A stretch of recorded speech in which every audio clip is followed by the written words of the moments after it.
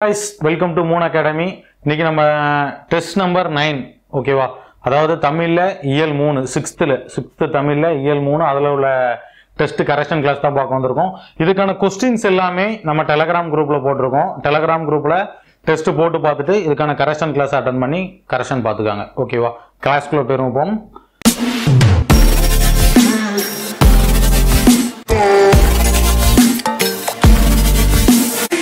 First question பாருங்க. Sir CV. Raman விளைவு வெளியிடப்பட்ட ஆண்டு. Sir CV. ராமன் விளைவு வெளியிடப்பட்ட ஆண்டு எதுன்னு கேட்குறாங்க. Sir CV. ராமன் அப்படின்னா யாரு, எங்கிருந்து வந்தாங்க, யாரு, அவங்க விளைவு பற்றி நம்ம ஏன் படிக்கணும்னு பார்த்தீங்கன்னா, சர் சி.வி. ராமன் பார்த்தீங்கன்னா ஒரு இந்தியாவை சேர்ந்த ஒரு சயின்டிஸ்ட். ஓகேவா, அறிவியல் அறிஞர். அவங்க என்ன பண்ணியிருப்பாங்கன்னு பார்த்தீங்கன்னா 1921 1921 இந்த காலகட்டத்தில் இங்கிலாந்துல வந்து அறிவியல் அறிஞர்கள் மாநாடு வந்து நடந்துகிட்டு இருந்திருக்கும். அதுக்காக கல்கத்தா ஒரு பல்கலைக்கழகம் சார்பா வந்து பங்கேற்க யாரு போயிருப்பா அப்படின்னு பாத்தீங்கன்னா சர் சி.வி. ராமன் கப்பல்ல போய்கிட்டு இருந்திருப்பாங்க. அப்போ போகும்போது கப்பலோட மேல் தளத்துல உட்காந்து புக்கு படிச்சுக்கிட்டு இருக்கும்போது அந்த கப்பலோட அந்த கடல் இருக்குல்ல, கடலோட அந்த ப்ளூ கலர் டார்க் அந்த ப்ளூ கலரை பார்த்துட்டு ஏன் அந்த கடல் வந்து இந்த நீல கலர்ல இருக்குது அப்படின்னு திங்க் பண்ண ஆரம்பிச்சாங்க. அந்த மாநாடு முடிஞ்சு திரும்ப ரிட்டர்ன் இங்க வந்தாச்சு. வந்துமே அவங்களுக்கு வந்து அந்த டவுட் தீரவே இல்லை. உடனே அது ரிலேட்டடா ரிசர்ச் பண்ண ஆரம்பிச்சாங்க. அந்த ரிசர்ச்ல மூலமா கண்டுபிடிச்சு தான் எதை வெளியிடுறாங்கன்னு பாத்தீங்கன்னா ராமன் விளைவு அப்படிங்கிற ஒரு கொள்கையை வெளியிடுறாங்க. இது என்னன்னு பாத்தீங்கன்னா, அதாவது ஒளி புகும் பொருட்கள் இருக்குல்ல, அதன் மூலமா ஒளியை செலுத்தி ஒளி நார்மலா அந்த ஒளியில் உள்ள மாலிகுலஸ்க்கும் அந்த ஒளி புகிற அந்த ஊடகம் இருக்குல்ல, அந்த ஊடகத்தின் மூலமா ரிஃப்ளெக்ட் ஆகுற அந்த ஒளியோட மாலிகுலஸ்க்கும் உள்ள டிஃபரெண்ட்டை தான் யாரு சொன்னாங்க அப்படின்னு பாத்தீங்கன்னா அந்த சர் சி.வி. ராமன் அப்படிங்கிறவங்க சொல்லியிருப்பாங்க. இந்த எப்போ அதை வெளியிடுறாங்க அப்படின்னு பாத்தீங்கன்னா 28 February 1928 இந்த விளைவை வெளியிடுறாங்க. ஓகேவா, இதுக்காக 1930 ஓகேவா 1930 நோபல் பரிசு கொடுக்கறாங்க. யாருக்கு? Sir CV. ராமனுக்கு. நோபல் பரிசு சர் சி.வி. ராமனுக்கு கொடுக்கறாங்க. எப்போ? 1930 இந்தியாவிலே ஃபர்ஸ்ட் அறிவியலுக்கான நோபல் பரிசு வாங்கினவங்க யாருன்னு பாத்தீங்கன்னா சர் சி.வி. ராமன் அவர்கள் தான். ஓகேவா, ஃபர்ஸ்ட் क्वेश्चनக்கு ஆன்சர் என்னன்னு பாத்தீங்கன்னா ஏ. செகண்ட் क्वेश्चन பாருங்க. பாதுகாப்பு கருவிகளில் பயன்படுத்தப்படும் டேஸை கொண்டு 300 கிராம் எடையில் செயற்கை கால்கள் உருவாக்கப்பட்டன. பாதுகாப்பு கருவிகளை பயன்படுத்துற கொண்டு எந்த பொருளை கொண்டு 300 கிராம் எடையில வந்து செயற்கை கால்களை உருவாக்குனாங்க அப்படின்னு சொல்லி கேட்கிறாங்க. அதாவது கார்பன் இலை. ஓகேவா, ஆப்ஷன் சி. இந்த கார்பன் இலை இருக்குல்ல, இந்த கார்பன் இலையை கொண்டுதான் இந்த 300 கிராம் எடை உள்ள செயற்கை கால்களை உருவாக்கி இருப்பாங்க. இதுக்கு முன்னுக்குட்டி அந்த இது எவ்வளவு இருந்திருக்கும் அப்படின்னு பாத்தீங்கன்னா 3 கிலோ கிட்ட இருந்திருக்கும், கிட்டத்தட்ட 3 kgs இருந்திருக்கும். அதை நம்ம செயற்கை கால் அதை மாட்டிக்கிட்டு நம்ம நடக்கிறது ரொம்ப கஷ்டப்படுவாங்க. அதுக்கு அதை வந்து எளிமைப்படுத்தணும், அதை வெயிட்டை குறைச்சா அவங்களுக்கு ஈஸியா இருக்கும் அப்படிங்கிறதுக்காக தான் இந்த கார்பன் இலையை பயன்படுத்தி அதோட எடையை குறைச்சு 300 கிராம்ல அதோட வெயிட்டை வச்சு செயற்கை கால்களை உருவாக்கி இருப்பாங்க. ஓகேவா, மொத்த இந்த இது டங்ஸ்டனை பாருங்க. இந்த டங்ஸ்டன் பாத்தீங்கன்னா பல்பு இருக்கா, நம்ம அந்த பல்புக்குள்ள உள்ள ஒரு பொருள் தான் என்னன்னு பாத்தீங்கன்னா அந்த டங்ஸ்டன். இது பாத்தீங்கன்னா அதிக உருகுநிலை கொண்டதுதான் டங்ஸ்டன்.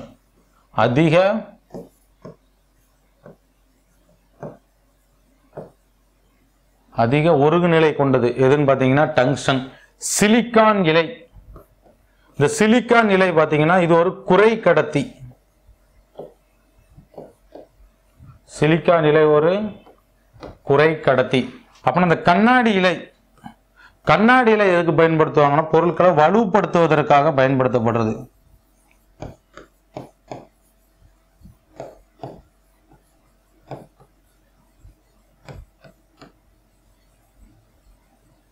வலுப்படுத்த பயன்படுகிறது. ஓகேவா, அப்புறம் இந்த क्वेश्चनக்கு ஆன்சர் என்னது? ஆப்ஷன் சி, கார்பன் இலை.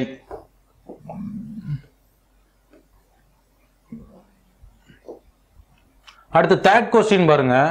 தானியங்கிகளுக்கும் எந்திர மனிதர்களுக்கும் இடையே உள்ள முக்கிய வேறுபாடு. ஓகேவா, தானியங்கிகளுக்கும் எந்திர மனிதர்களுக்கும் இடையே உள்ள முக்கிய வேறுபாடு எதுன்னு கேக்குறாங்க. முக்கிய வேறுபாடு ஃபர்ஸ்ட் எந்திர மனிதர்கள் அப்படின்னா யாருன்னு பாத்தீங்கன்னா சிட்டி பார்த்த எந்திரன் படம் பார்த்துருப்பீங்களா, சிட்டி இந்த ரோபோட் அதை தான் என்ன சொல்லுவாங்கன்னா எந்திர மனிதன் அப்படிம்பாங்க. தானியங்கிகள்னா பெரிய பெரிய ஃபேக்டரிஸ்ல பாத்தீங்கன்னா ப்ரொடக்ஷனுக்காக பெரிய பெரிய மிஷின்ஸ் வச்சிருப்பாங்க. அதான் ஆட்டோமேட்டிக்கா மனிதனோட உதவி இல்லாம அதுவா வந்து இது ப்ரொடக்ஷன் பண்ணிக்கிட்டு இருக்கும். அதைத்தான் என்ன சொல்லுவாங்கன்னு பாத்தீங்கன்னா தானியங்கிகள்பாங்க. நம்ம சிட்டி ரோபோட்டை தான் என்ன சொல்லுவோம் எந்திர மனிதர்கள் அப்படிங்கும். ஓகேவா? அதுக்கான முக்கிய வேறுபாடு என்ன அந்த ரெண்டுக்குமே இல்ல. முக்கிய வேறுபாடு அப்படின்னு பாத்தீங்கன்னா இயந்திர தொழில்நுட்பம். ஃபர்ஸ்ட் பாருங்க, இந்த இயந்திர தொழில்நுட்பம் பாத்தீங்கன்னா ரெண்டுக்குமே இயந்திர தொழில்நுட்பம் இருக்கும். நெக்ஸ்ட் பாருங்க விரைவுத்தன்மை. எந்திர மனிதனும் அந்த ரோபோட்டும் எப்படிதான் ஸ்பீடா தான் இருக்கும், அந்த மிஷின்ஸுமே ஸ்பீடா தான் இருக்கும். செயல்திறன் ரெண்டுக்குமே செயல்திறன் அதிகமாக தான் இருக்கும். ஓகேவா? இந்த நாலாவது ஆப்ஷனை பாருங்க. இந்த நாலாவது ஆப்ஷன் தான் இதுல டிஃபரெண்டா இருக்கும். நாலாவது ஆப்ஷனை நோட் பண்ணுங்க. செயற்கை நுண்ணறிவு. செயற்கை நுண்ணறிவு வந்து எதுக்கு இருக்கும் அப்படின்னு பாத்தீங்கன்னா அந்த எந்திரன் மனிதனுக்கு மட்டும்தான் செயற்கை நுண்ணறிவு கொடுத்துருவாங்க. மனிதனை முதல்ல சிந்திச்சு செயல்படுற மாதிரி செயற்கை நுண்ணறிவு அதுல வந்து என்ன பண்ணி ப்ரோக்ராம் பண்ணி வச்சிருப்பாங்க. இந்த மாதிரி செயல்படணும் அப்படின்னு சொல்லி சிட்டி அந்த ஒரு எந்திரன் படத்திலே காமிச்சிருப்பாங்கல்ல, அதுக்கு வந்து இந்த மாதிரி ப்ரோக்ராம் பண்ணி வச்சிருப்பாங்க. அதே சொல்லும்ல, என்ன வந்து ப்ரோக்ராம் பண்ணி வச்சிருப்பாங்க, என்ன ப்ரோக்ராம் பண்ணியிருக்கோ அதை தான் நான் பண்ணுவேன் அப்படின்ட்டு. அதைத்தான் என்ன சொல்றாங்கன்னு பாத்தீங்கன்னா செயற்கை நுண்ணறிவு. ஓகேவா? அதுல கூட காமிப்பாங்களா, ஒரு ஜிப்பு ஒன்று மாட்டுவாங்க தெரியுமா? ஒரு ரெட் கலர் ஜிப்பு ஒருத்தவங்க வந்து மாட்டி விடுவான். ப்ரொஃபசர் போரா வந்து மாட்டி விடுவார்ல, அந்த மாதிரி அதைத்தான் என்ன சொல்லுவாங்கன்னா செயற்கை நுண்ணறிவு அப்படிங்கிறாங்க. ஓகேவா? அப்ப இதுக்கான ஆன்சர் என்ன அப்படின்னு பாத்தீங்கன்னா ஆப்ஷன் டி செயற்கை நுண்ணறிவு.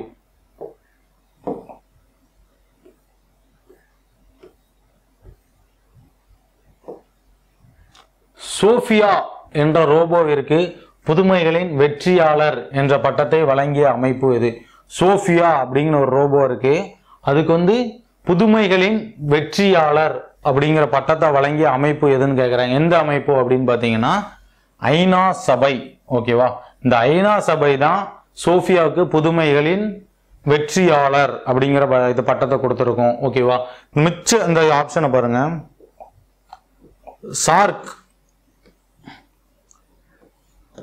சார்க் அமைப்பு அதோட தலைமை இடம் எங்க இருக்கு அப்படின்னு பாத்தீங்கன்னா காத்மண்டுல இருக்கும். காத்மண்ட் சார்க் அமைப்போட தலைமையகம் எங்க இருக்கு? காத்மண்ட். அப்ப காத்மண்ட் எங்க இருக்கு அப்படின்னு பாத்தீங்கன்னா நேபாள். காத்மண்ட் எங்க இருக்கு? நேபாள். நம்ம அண்டை நாடான நேபாள்ல இருக்கு. ஓகேவா? SAARC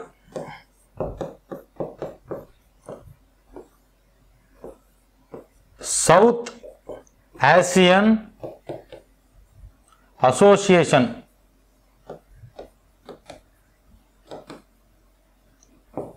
for regional cooperation. India மற்றும் அண்டை நாடுகளோட கூட்டமைப்பு தான் என்னன்னு பாத்தீங்கன்னா இந்த சார்க்.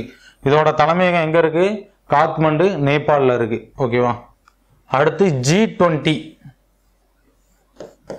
G20 அதாவது குரூப் ஆஃப் 20 அப்படிம்பாங்க. ஓகேவா? இதோட தலைமையகம் எங்க இருக்குன்னு பாத்தீங்கன்னா பாட்னா. பாட்னா எங்க இருக்கு? இந்தியாவில் இருக்கு. இதோட G20யோட முக்கியமான என்னன்னு பாத்தீங்கன்னா வர்ற செப்டம்பர், அதாவது 2023 செப்டம்பர்ல உலக G20 மாநாடு எங்க நடைபெற இருக்குதுன்னு பாத்தீங்கன்னா நம்ம டெல்லியில நடைபெற இருக்குது. ஓகேவா? எங்க? டெல்லியில நடைபெறதுக்கு இந்தியாவோட. ஓகேவா? உலக G20 மாநாடு. நெக்ஸ்ட் பாத்தீங்கன்னா நேட்டோ அமைப்பு. இதோட தலைமையகம் எங்க இருக்கு அப்படின்னு பாத்தீங்கன்னா பெல்ஜியம்.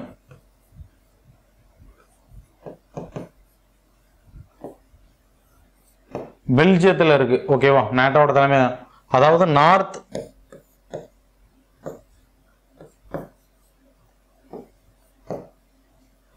Atlantic treaty organisation.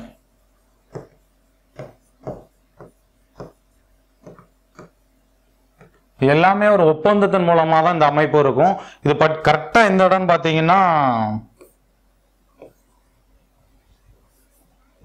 பெல்ஜியத்துல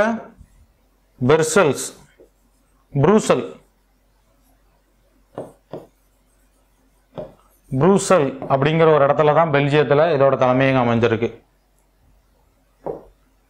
ஐநா சபை UNO யுனைடெட் நேஷனல் ஆர்கனைசேஷன் நியூயார்க்ல இருக்கு.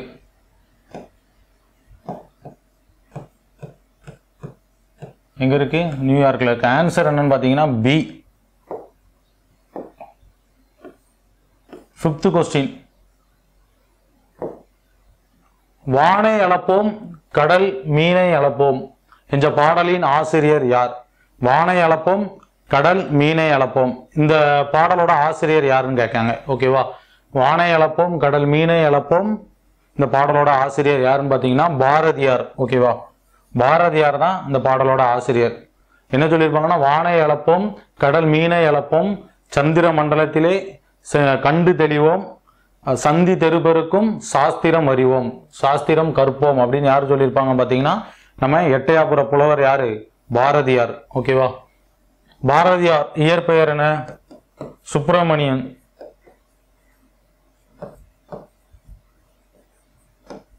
சுப்பிரமணிய பாரதி. ஓகேவா? முடியரசன் இவங்களோட இயற்பெயர் துரை ராசு.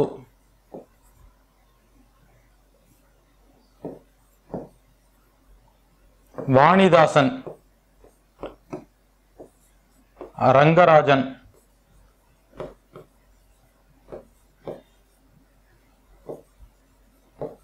ரங்கராஜன் இல்ல ரங்கசாமி.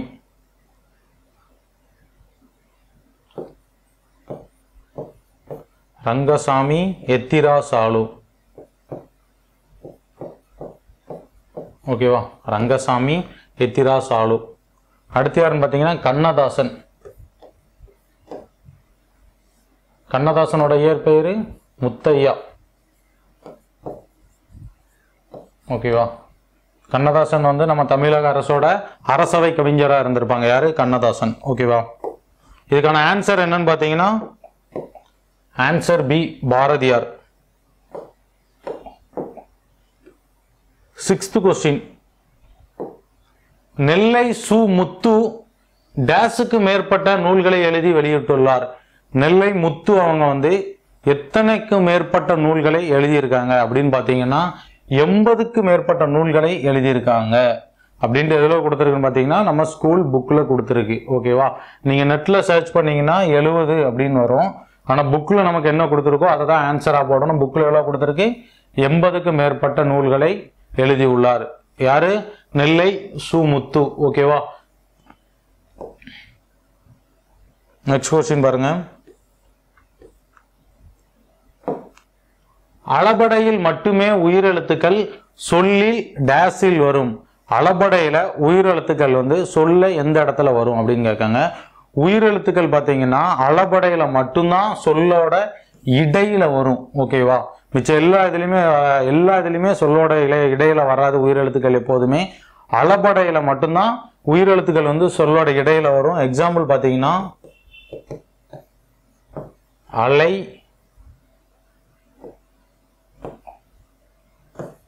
இ.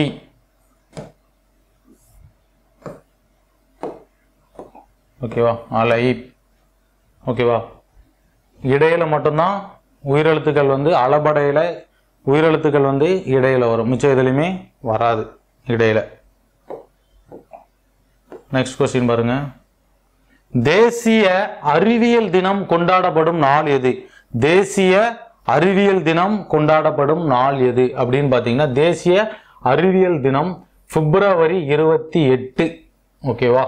பிப்ரவரி 28. எதுக்காக இந்த பிப்ரவரி 28 தேசிய அறிவியல் தினம் அப்படின்ட்டு சொல்லியிருக்காங்க அப்படின்னு நம்ம பார்த்தோம்னா, ஃபர்ஸ்ட் கொஸ்டின் நம்ம பார்த்தோமா, சர் சி.வி. ராமன் ஒருத்தங்களே, அதாவது இந்தியாவோட ஃபர்ஸ்ட் அறிவியலுக்கான நோபல் பரிசு வாங்கினவங்க யாருன்னு பார்த்தோம்? Sir CV. ராமன் வாங்க. அவங்க எப்போ அந்த விளைவு வெளியிட்டாங்க? பிப்ரவரி 28, 28ல தானே வெளியிட்டாங்க. இந்த February 28 அவங்க வெளியிட்ட அந்த February 28 தான் என்னன்னு சொன்னாங்க பார்த்தீங்கன்னா தேசிய அறிவியல் தினம் அப்படின்னு கொண்டாடுறாங்க. ஓகேவா? அவங்கள பெருமைப்படுத்தணும்ல நம்ம நாட்டுக்காக ஃபர்ஸ்ட் இயற்பியல்ல நோபல் பரிசு வாங்கி தந்திருக்காங்க. அவங்க பெருமைப்படுத்தும் விதமா அவங்க வெளியிடப்பட்ட அந்த ராமன் வெளியிடப்பட்ட ஆண்டுங்கிறதோட அந்த டே, அதாவது February 28 அறிவியல் தினமா கொண்டாடுறாங்க. மார்ச் 8 மகளிர் தினம். மார்ச் 8 என்னது? மகளிர் தினம். மார்ச் 8 மகளிர் தினம். ஏப்ரல் 30 உலக கால்நடைகள் தினம். உலக கால்நடைகள் தினம். ஜூலை 30 சர்வதேச நண்பர்கள் தினம்.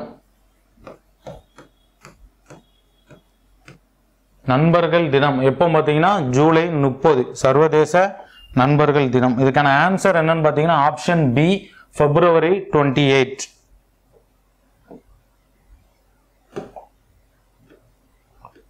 நெக்ஸ்ட் கொஸ்டின் 9th கொஸ்டின் பாருங்க. Match the following. ஆத்திச்சூடி, புதிய ஆத்திச்சூடி, அறிவியல் ஆத்திச்சூடி. அந்த சைடு பார்த்தீங்கன்னா அதை எழுதினவங்க. ஓகேவா? யாரெல்லாம்? நெல்லை சு முத்து இருக்காங்க, ஔவையார் இருக்காங்க, பாரதியார் இருக்காங்க. ஓகேவா? ஆத்திச்சூடி அப்படின்னாலே நல்லா தெரியும் யாரு? ஔவையார் தான். ஆத்திச்சூடினாலே ஔவையார். சின்ன வயசுல இருந்தே படிச்சுட்டு வந்திருப்போம், எல்லாருக்குமே நல்லா தெரியும். ஆத்திச்சூடி யாரு? ஔவையார். புதிய ஆத்திச்சூடி, புதிய ஆத்திச்சூடி யாருன்னு பார்த்தீங்கன்னா பாரதியார். இதுவுமே எல்லாருக்கும் நல்லா தெரியும். ஓகேவா? நெக்ஸ்ட் அறிவியல் ஆத்திச்சூடி. இவங்க தான் யாரு அப்படின்னு பார்த்தீங்கன்னா நெல்லை சு முத்து, அறிவியல் ஆத்திச்சூடி. ஓகேவா? அப்படின்னா ஆன்சர் என்னது? ஃபர்ஸ்ட் பார்த்தீங்கன்னா ஆத்திச்சூடி யாரு? ஔவையார். 2. புதிய ஆத்திச்சூடி பாரதியார். 3. அதுக்கப்புறம் அறிவியல் ஆத்திச்சூடி நெல்லை சு முத்து. 2, 3, 1 அப்படின்னு பார்த்தீங்கன்னா ஆப்ஷன் சி. ஓகேவா? சொல்லின் இறுதியில் வரும் எழுத்துக்களை டேஸ் என்பர். ஒரு சொல்லோட இறுதியில வர்ற எழுத்துக்களை என்ன சொல்லுவாங்க அப்படின்னு பார்த்தீங்கன்னா மொழி இறுதி எழுத்துக்கள். இதுல ஆன்சர் கொடுத்துட்டான். இறுதியில வர்ற எழுத்துக்கள் என்ன எழுத்தாதான்? இறுதி எழுத்தாதான் இருக்கும். ஓகேவா? சொல்லின் இறுதியில் வர்ற எழுத்துக்கள் என்னன்னு பார்த்தீங்கன்னா மொழி இறுதி எழுத்துக்கள். அப்பனா முதல் எழுத்துக்கள் எது? முதல் எழுத்துக்கள் எதுன்னு பார்த்தீங்கன்னா உயிரெழுத்து 12 மற்றும் மெய்யெழுத்து 18 ஆகிய 30 தான் என்னன்னு பார்த்தீங்கன்னா முதல் எழுத்து. ஓகேவா? ஆகிய 30 தான் என்னன்னு பார்த்தீங்கன்னா முதல் எழுத்துக்கள். ஓகேவா? அப்பனா மெய்யெழுத்து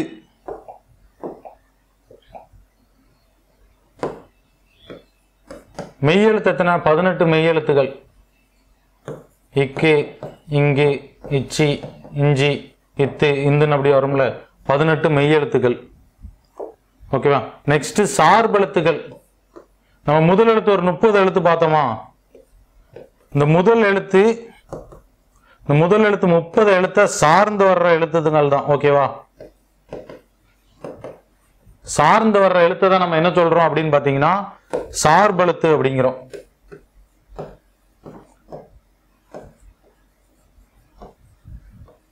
சார்ந்து வர்ற எழுத்து சார்பெழுத்து என்பதுதான். சார்பெழுத்து ஒரு வகை சொல்றாங்க. எத்தனைன்னு பார்த்தீங்கன்னா சார்பெழுத்து 10 வகைப்படுமா? சார்பெழுத்து 10 வகைப்படும். உயிர்மை, ஆயுதம், குற்றியலிகரம், குற்றியலுகரம், ஐகார குறுக்கம், ஔகார குறுக்கம், ஆயுத குறுக்கம், ஒற்றளப்படை, உயிரிழப்படை. ஓகேவா? இதெல்லாம் சேர்ந்து அந்த 10 தான் என்ன சொல்றாங்கன்னு பார்த்தீங்கன்னா சார்பெழுத்துக்கள் அப்படிங்கிறாங்க. நெக்ஸ்ட் கொஸ்டின் பாருங்க. அப்துல் கலாம் அவர்களுக்கு தமிழில் பிடித்த நூல் எது? ஓகேவா? அப்துல் கலாம் யாரு? இந்தியாவின் ஏவுகணை மனிதர் யாரு? அப்துல் கலாம். ஓகேவா? எல்லாருக்குமே ஒரு இன்ஸ்பிரேஷனான நல்ல மனிதர் அப்துல் கலாம். அவங்களுக்கு பிடிச்ச தமிழ்ல பிடிச்ச நூல் எது அப்படின்னு கேட்குறாங்க. அப்துல் கலாமுக்கு தமிழ்ல பிடிச்ச நூல் எதுன்னு பார்த்தீங்கன்னா திருக்குறள் வந்து அப்துல் கலாம் அவங்களுக்கு வந்து ரொம்ப பிடிச்ச நூலாம். தமிழ்ல திருக்குறள் வந்து ரொம்ப பிடிச்சதான். திருக்குறள் எழுதுன யாருன்ட்டு எல்லாருக்குமே தெரியும். யார் எழுதா? திருவள்ளுவர் எழுதியிருப்பார். ஓகேவா? நற்றிணை. இந்த நற்றிணையை பார்த்தீங்கன்னா இதை வந்து தொகுத்தவர் யாருன்னே தெரியல. நற்றிணை வந்து தொகுத்தவர் யாருன்னு தெரியல. நற்றிணை பார்த்தீங்கன்னா 400 பாடல்கள் பிளஸ் ஒரு கடவுள் வாழ்த்து. ஓகேவா? சேர்த்து 401 பாடல்கள் இருக்குமா நற்றிணை. ஓகேவா? 401 பாடல்கள் இருக்கும். நற்றிணையை தொகுத்தவர் யாருன்னு தெரியல. தொகுத்தவர் வந்து நற்றினை தொகுத்தவர் வந்து தெரியவில்லை.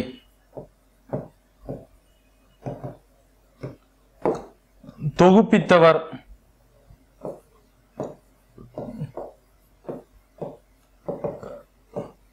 தொகுப்பித்தவர் யார் பார்த்தீங்கன்னா பன்னாடு தந்த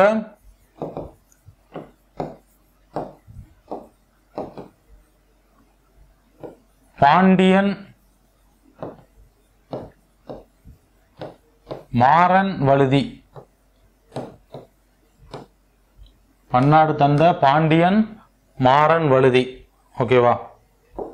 அடுத்து ஏலாதி. ஏலாதி நூலின் ஆசிரியர் யாரு? கனி மேதாவியார். ஓகேவா? இது ஒரு நீதி நூல்.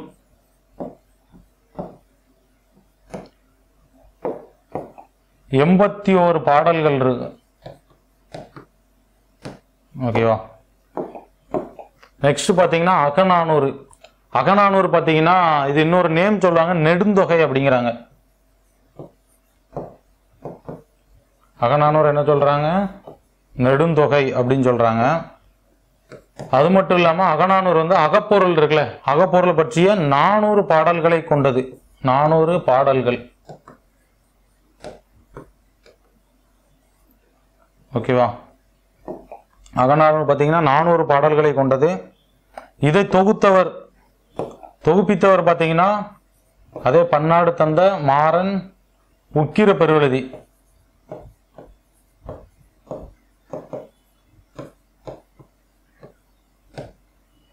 உக்கிர பெருவெழுதி.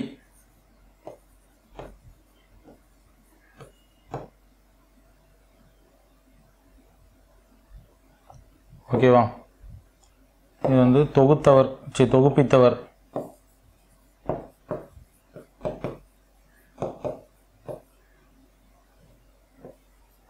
தொகுப்பித்தவர் உக்கிர பெருவெழுதி. தொகுத்தவர் மதுரை உக்கிரக்குடி உத்திர சன்னார். ஓகேவா?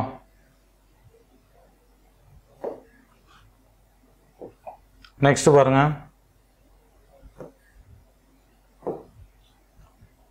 இந்தியா நிலவுக்கு அனுப்பிய ஆளில்லா செயற்கைக்கோளின் எடை என்ன? இந்தியா நிலவுக்கு அனுப்பிய ஆளில்லா செயற்கைக்கோளோட எடை என்னன்னு பாத்தீங்கன்னா 525. ஓகேவா? 525. இந்தியா நிலவுக்கு அனுப்பிய ஆளில்லா செயற்கைக்கோளின் எடை என்னன்னு பாத்தீங்கன்னா 525.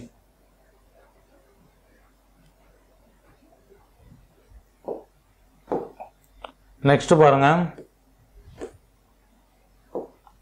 ரோபோ என்ற சொல்லை முதலாக பயன்படுத்தியவர் யார்?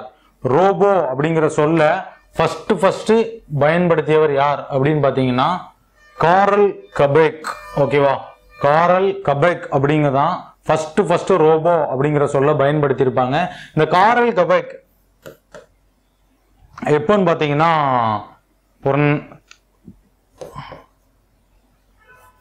காரல் கபெக் பாத்தீங்கன்னா நம்ம ஒரு நாடகத்துல தான் செக்கு நாட்டை சேர்ந்தவர். ஓகேவா? ஃபர்ஸ்ட் செக் நாட்டை சேர்ந்தவர் வந்து ஒரு நாடகத்துல ரோபோ அப்படிங்கிற வேர்டை ஃபர்ஸ்ட் பயன்படுத்தி இருப்பாங்க. யாரு?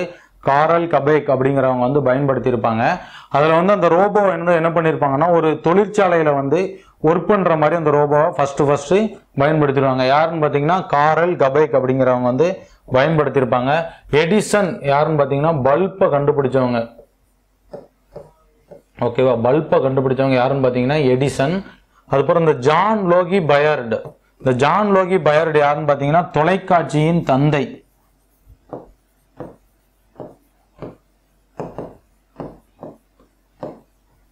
ஓகேவா. நம்ம பார்த்துக்கிட்டு இருக்கோம்ல தொலைக்காட்சி டிவி, இந்த தொலைக்காட்சியோட தந்தை யாருன்னு பார்த்தீங்கன்னா இந்த ஜான் லோகி பயர்டு. ஓகேவா. அடுத்து இந்த நோல் ரஸ்க். ஓகேவா. அந்த நோல் அண்ட் ரஸ்க் அவங்க யாருன்னு பார்த்தீங்கன்னா மின்னணு தொலைநோக்கியை கண்டுபிடிச்சவங்க.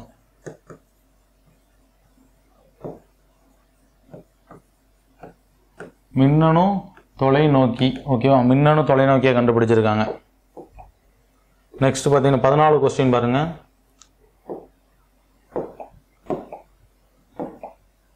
யாருன்னு பார்த்தீங்கன்னா தம்மை ஒத்த அலைநீளத்தில் சிந்திப்பவர் என்று மேதகு அப்துல் கலாம் அவர்களால் பாராட்டப்பட்டவர் யார்?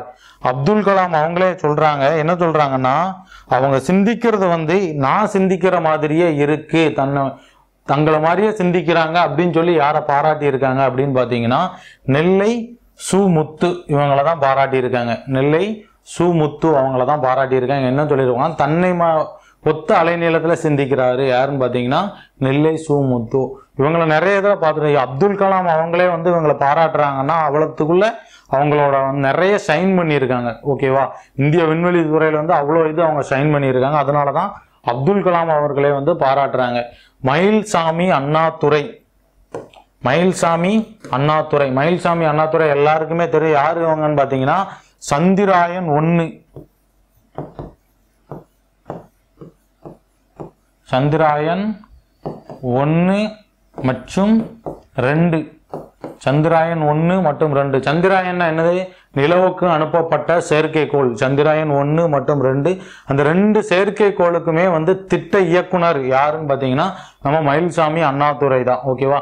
இது வரைக்கும் அவங்க பார்த்தீங்கன்னா ஒரு 30+ செயற்கைக்கோள்களை அவங்க உருவாக்கியிருக்காங்க. யாருன்னு பார்த்தீங்கன்னா மயில்சாமி அண்ணாதுரை. சுஜாதா. ஓகேவா. சுஜாதா. சுஜாதானா யாரு அப்படின்னு பார்த்தீங்கன்னா ஒரு ரைட்டர். ஓகேவா. லேடி ரைட்டர் கிடையாது. சுஜாதா நேமை பார்த்த உடனே லேடி நேம் சொல்லு. சுஜாதாங்கிறது ஒரு மேல் ரைட்டர். அவங்களோட நேம் பார்த்தீங்கன்னா ரங்கராஜன்.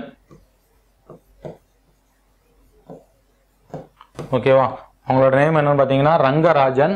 இந்த சுஜாதா அப்படிங்கிறது பார்த்தீங்கன்னா இவங்களோட மனைவியோட நேம் தான். இவங்களோட மனைவி நேம் தான் சுஜாதா. அதைத்தான் அவங்களோட கவிதைகளுக்கு இதா வச்சிருந்திருப்பாங்க. யார் ரைட் பண்ணது அப்படின்னு புனைப்பெயர் மாதிரி வச்சிருந்திருக்காங்க. ஓகேவா. அடுத்து பார்த்தீங்கன்னா அறிவுமதி. அறிவுமதி இவங்க பார்த்தீங்கன்னா இவங்களோட இயற்பெயரும் பார்த்தீங்கன்னா மதியழகன்.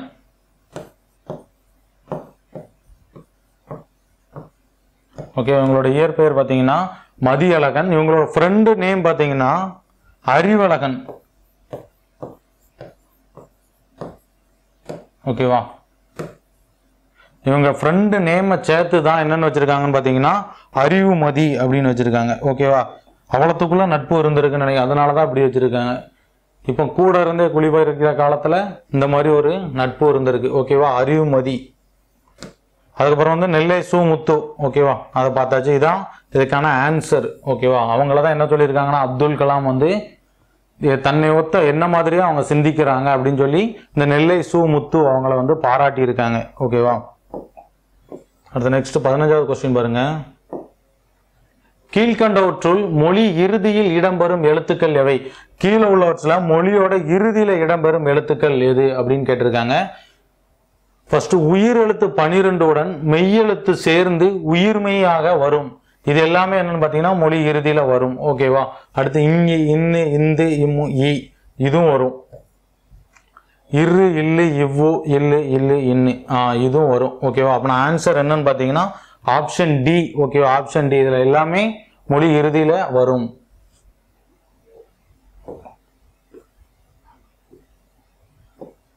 இந்த கொஸ்டின் பாருங்க. 1997ல நடைபெற்ற சதுரங்க போட்டியில உலக சதுரங்க வெற்றியாளரான கேரி காஸ்பரோ. ஓகேவா. இந்த நேமையும் நல்லா பார்த்து வச்சுக்காங்க. இந்த கொஸ்டினே கேட்கல. யார் அந்த ரோபோ வின் பண்ணுச்சு அப்படின்னு சொல்லி கேட்கலாம். ஓகேவா? கேரி காஸ்ப்ரோ அவங்கள தோற்கடிச்ச மீத்திரன் கனியோட நேம் என்னன்னு கேட்குறாங்க. எல்லாருக்குமே தெரிஞ்ச என்னன்னு பார்த்தீங்கன்னா இந்த டீப் ப்ளூ. ஓகேவா? மிச்சம் எந்த புழுவும் வராது, இந்த டீப் ப்ளூ மட்டும்தான். ஓகேவா? யாரை தோற்கடிச்சிருக்கா? உலக செஸ் சாம்பியன் கேரி காஸ்ப்ரோ அவங்கள தோற்கடிச்சிருக்கு. ஓகேவா? நெக்ஸ்ட் கொஸ்டின் பாருங்க. அப்துல் கலாம் அவர்களுக்கு லிலியன் வாட்சன் எழுதிய டேஸ் நூல் மிகவும் பிடிக்கும். ஃபர்ஸ்ட் நம்ம தமிழ்ல ஒரு நூல் அப்துல் கலாமுக்கு பிடிக்கும்னு பார்த்தோமா, திருக்குறள். தமிழ்ல அப்துல் கலாம் அவங்களுக்கு பிடிச்ச மிக பிடிச்ச நூல். அதே மாதிரி லிலியன் வாட்சன் அவங்க எழுதிய எந்த நூல் வந்து அப்துல் கலாம் அவங்களுக்கு பிடிக்கும் அப்படின்னு சொல்லி கேட்குறாங்க. லிலியன் வாட்சன் எழுதிய நூல் ஃபர்ஸ்ட் இதில் எதுன்னு பார்க்கணும். எதுன்னு பார்த்தீங்கன்னா லைட்ஸ் ஃப்ரம் மெனி லேம்ப்ஸ். ஓகேவா? Lights from many lamps. இந்த மிஸ் டோல்வே. ஓகேவா? மிஸ் டோல்வே இது யார் எழுதியிருக்கா அப்படின்னு பார்த்தீங்கன்னா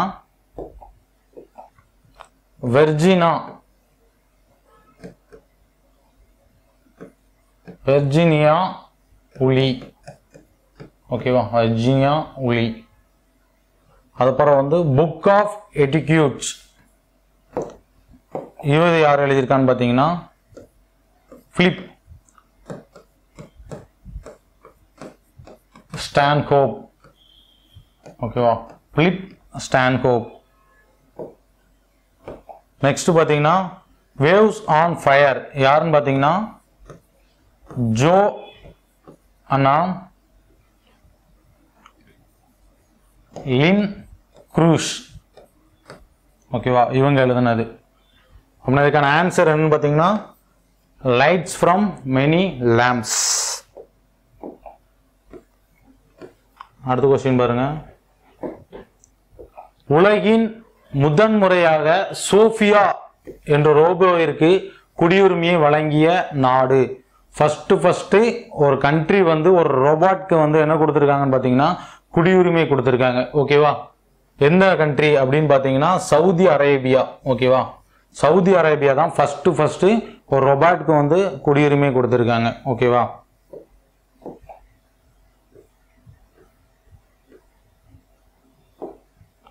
கீழ்கண்டவற்றுள் சொல்லின் முதலில் வரும் எழுத்துக்களில் தவறானது எது?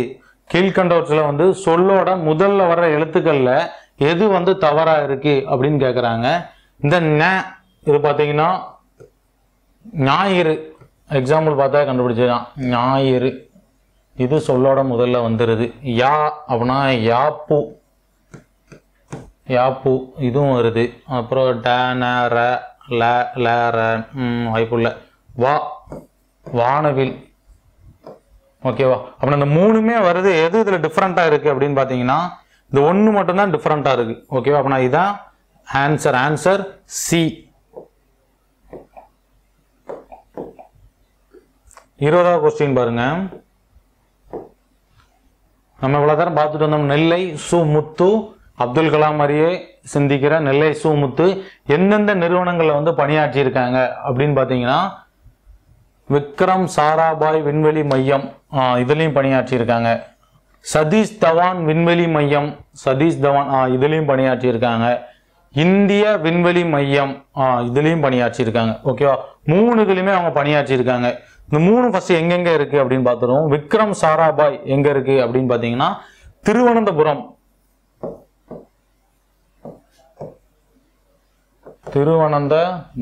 ஓகேவா? திருவனந்தபுரம் எங்க இருக்கு? கேரளா இருக்கு. ஓகேவா? கேரளாவில் இருக்கு. சதீஷ் தவான் விண்வெளி மையம் எங்க இருக்குன்னு பாத்தீங்கன்னா ஸ்ரீஹரிகோட்டா.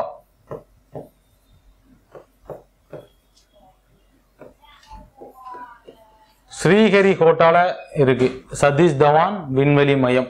இந்திய விண்வெளி ஆராய்ச்சி மையம் இது எங்க இருக்கு? இஸ்ரோ. ஓகேவா? எங்க இருக்குன்னு பாத்தீங்கன்னா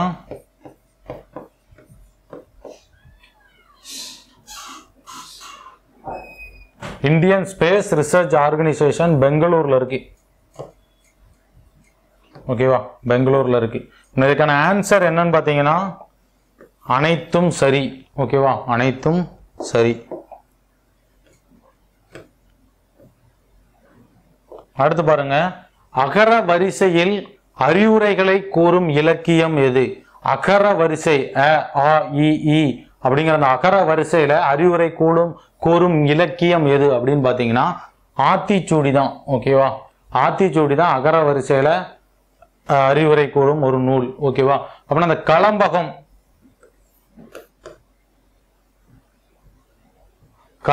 அப்படின்னு பாத்தீங்கன்னா களம் பிளஸ் பகம், களம்பகம். ஓகேவா, அந்த மாதிரி பிரிச்சு களம் அப்படின்னா 12 இன்னும் பகம் அப்படின்னா பாதி, 12ல பாதி 6. ஓகேவா, 18 உறுப்புகளை வந்து அங்கமாக கொண்டதுதான் என்னன்னு பாத்தீங்கன்னா களம்பகம். ஓகேவா, அடுத்து நெக்ஸ்ட் பாருங்க, வெண்பா.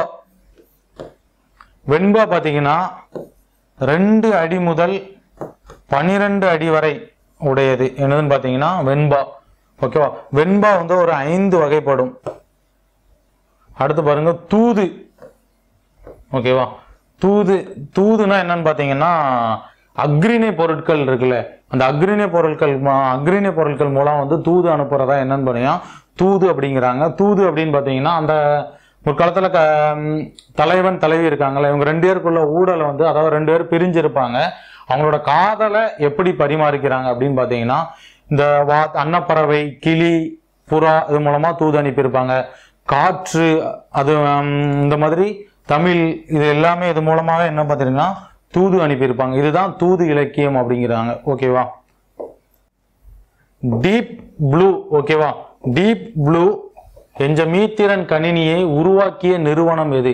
டீப் ப்ளூ என்ற மீத்திறன் கணினியை உருவாக்கிய நிறுவனம் எதுன்னு பாத்தீங்கன்னா IBM அப்படிங்கிற ஒரு நிறுவனம் தான் உருவாக்கிறோம். அப்படின்னா அந்த ஹிட்டாச்சி அப்படிங்கிறது என்னன்னு பாத்தீங்கன்னா இது வந்து ஒரு ஏர்கிராஃப்ட் இன்ஜின் ப்ரொடக்ஷன் பண்றது. ஓகேவா,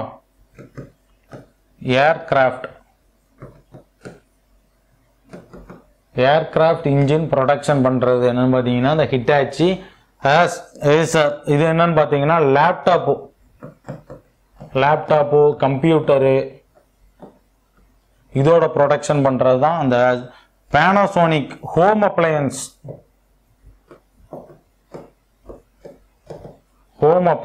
என்னன்னு பாத்தீங்கன்னா பேனாசோனிக். ஓகேவா, அதுக்கான ஆன்சர் என்னன்னு பாத்தீங்கன்னா IBM அப்படிங்கிற ஒரு நிறுவனம் தான் டீப் ப்ளூ என்ற மீத்திறன் கணினியை உருவாக்கியது. டீப் ப்ளூ தானே எங்க என்ன பார்த்திருந்தோம், உலக செஸ் சாம்பியனை வின் பண்ணதுன்னு பார்த்திருந்தோம்ல, அந்த டீப் ப்ளூ. ஓகேவா, அடுத்து 23rd கொஸ்டின். கீழ்கண்டவற்றுள் மொழி இறுதியில் வராத எழுத்துக்களில் பொருந்தாதது எது? கீழே உள்ளவற்றில் வந்து மொழி இறுதியில வராத எழுத்துக்கள், அதுல வந்து பொருந்தாதது எதுன்னு கேட்டிருக்கான். இந்த ஒண்ணு மட்டும், இதை பாருங்க, இந்த இது மட்டும்தான் மொழியின் இறுதியில வரும். ஓகேவா, மிச்சம் எதுவுமே மொழியோட இறுதியில வராது. உயிரெழுத்துக்கள் வந்து தனித்து வந்தா மொழி இறுதியில வராது. அந்த உயிரெழுத்துக்கள் வந்து தனித்து வரும்போது மொழியோட இறுதியில வராது. ஆயுத எழுத்துமே வராது. இக்கு, இங்கு, இட்டு, இத்து, இப்போ ஆகிய மெய் எழுத்துக்களும் வரும். அந்த இஞ்சு மட்டும்தான் மொழியோட இறுதியில வரும். எக்ஸாம்பிள் பாத்தீங்கன்னா உறிஞ்ச். ஓகேவா,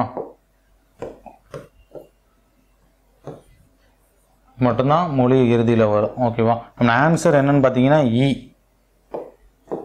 அப்புறம் 24th கொஸ்டின் பாருங்க. நுட்பமாக சிந்தித்து அறிவது எது? நுட்பமாக சிந்தித்து அறிவது என்னன்னு பாத்தீங்கன்னா நுண்ணறிவு. இதைத்தான் என்னன்னு சொல்றாங்கன்னா நுட்பமாக சிந்தித்து அறிவது. நூலறிவு அப்படின்னா என்னன்னு பாத்தீங்கன்னா ஏட்டுக்கல்வி என்ன நூலறிவு. பாட்டறிவு அப்படின்னு பாத்தீங்கன்னா பாட்டுக்கல்வி. பட்டறிவு அப்படின்னா பட்டப்படிப்பு கல்வி. ஓகேவா, கல்வி அறிவு. அதுக்கான ஆன்சர் என்னன்னு பாத்தீங்கன்னா நுண்ணறிவு, ஆப்ஷன் பி. நெக்ஸ்ட் கொஸ்டின் பாருங்க, 25th question. Match the following. எதிர்ச்சொல்லை கொண்டு பொருத்துக. ஓகேவா, எதிர்ச்சொல்லை கொண்டு பொருத்துக அப்படின்னு கேட்கறாங்க. அணுகு, ஐயம், ஊக்கம், உண்மை, இதுக்கான எதிர்ச்சொல் என்ன அப்படின்னு கேட்கறாங்க. இந்த சைடு என்னெல்லாம் இருக்குன்னு பாத்தீங்கன்னா தெளிவு, சோர்வு, பொய்மை, விலகு. ஓகேவா, ஃபர்ஸ்ட் பாருங்க, அணுகுறதுனா நம்ம ஒரு இதை அணுகிறது. இன்னொன்று பார்த்தீங்கன்னா அதுக்கு ஆப்போசிட் பார்த்தீங்கன்னா விலகி செல்றது. ஓகேவா, எங்கே இருக்குன்னு பார்த்தீங்கன்னா 4th இருக்குது. இந்த இருக்குது அணுகு. ஓகேவா, 4th 3 இருக்குது. நெக்ஸ்ட் பாருங்க, ஐயம். ஐயம்னா பயம், ஒரு விதமான பயம் இருக்கிறது. அதுக்கு ஆப்போசிட்டா என்ன இருக்குன்னு பார்த்தீங்கன்னா பயத்தில் இருக்கிறது, நல்லா தெளிவாக இருக்கிறது. ஓகேவா, அப்படின்னா எங்கே இருக்குன்னு பார்த்தீங்கன்னா 1. ஓகேவா, 4 1 இதுலேயே ஆன்சர் வந்துட்டு. ஓகேவா, ஆன்சர் டி. மிச்சத்தையும் பார்த்துரும். அடுத்து ஊக்கம். ஊக்கம் ஒருத்தவங்களை ஊக்கப்படுத்துறது. இன்னொன்று அதுக்கு ஆப்போசிட் என்னன்னு பார்த்தீங்கன்னா சோர்வு. ஓகேவா, ஊக்கம் அதுக்கு ஆப்போசிட் என்னன்னு பார்த்தீங்கன்னா சோர்வு. நெக்ஸ்ட் உண்மை. அதுக்கு ஆப்போசிட் என்னன்னு பார்த்தீங்கன்னா உண்மைக்கு ஆப்போசிட் பொய்மை. அப்புறம் ஆன்சர் என்னன்னு பார்த்தீங்கன்னா ஆப்ஷன் டி. ஓகேவா, 4 1 2 3. ஓகேவா, இதான் ஆன்சர். டெஸ்ட் முடிஞ்சது. ஓகேவா, இது வரைக்கும் எல்லாம் கரெக்ஷன் கிளாஸ் இது பண்ணிக்காங்க, செக் பண்ணிக்காங்க. ஆன்சர் எல்லாமே கரெக்டாக செக் பண்ணிவிட்டு அடுத்து போடுற எல்லா டெஸ்ட்டுமே வந்து அட்டன் பண்ணி பாருங்கள். ஓகேவா, நான் நெக்ஸ்ட் கிளாஸில் உங்களை சந்திக்கிறேன். தேங்க்யூ.